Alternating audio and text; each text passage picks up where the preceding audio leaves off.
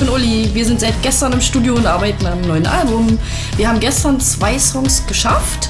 War schon ein bisschen spät, deswegen haben wir aufgehört und heute früh weitergemacht. Bis jetzt. Jetzt sind wir fertig mit den nächsten 6 Songs.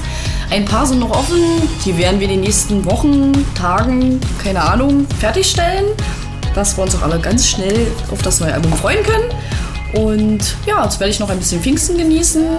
Und dann sehen wir uns bestimmt bald wieder. Macht's gut, wir halten euch auf dem Laufenden.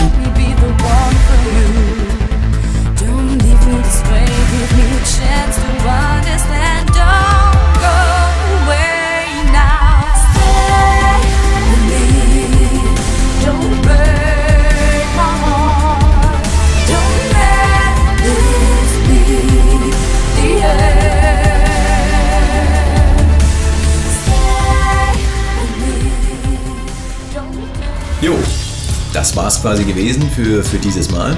Pfingsten ist jetzt auch schon wieder fast vorbei. Naja, ein paar Tage haben wir noch, aber egal. Jedenfalls haben wir die ersten Tage von Pfingsten hier im Studio verbracht. Uli war sehr fleißig, hat ja schon gesagt, wie viel wir geschafft haben. Sehr gut. Trotzdem ist natürlich immer noch viel zu tun.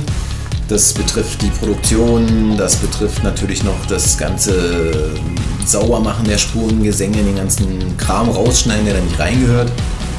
Aber wir haben ja noch ein bisschen Zeit, wie wir es schon öfters erwähnt haben. Ihr müsst euch nach wie vor bis 2015 gedulden. Früher wird es nicht.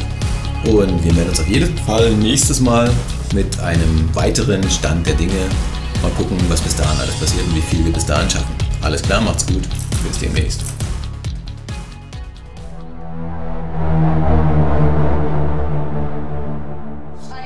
Du machst die Arbeit, stell doch mal vernünftig ein! Kann wohl nicht wahr sein! Nicht so rumfliegen. Oh. So, geht los, wir machen einen Test. Darfst loslegen, läuft. Hallo. Nee, scheiße, Schnitt. Warte mal, ich muss mir noch was überlegen. Hi, ich bin Uli. Wir sind seit gestern im Studio und arbeiten fleißig an unseren neuen Songs fürs neue Album. Was natürlich schon... Scheiße.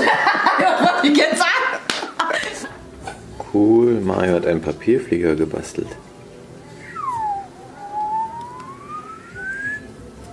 Wahnsinn. Tja, wie man sieht, Kaffee ist irgendwie alle immer das Gleiche. Ohne Kaffee läuft doch hier gar nichts.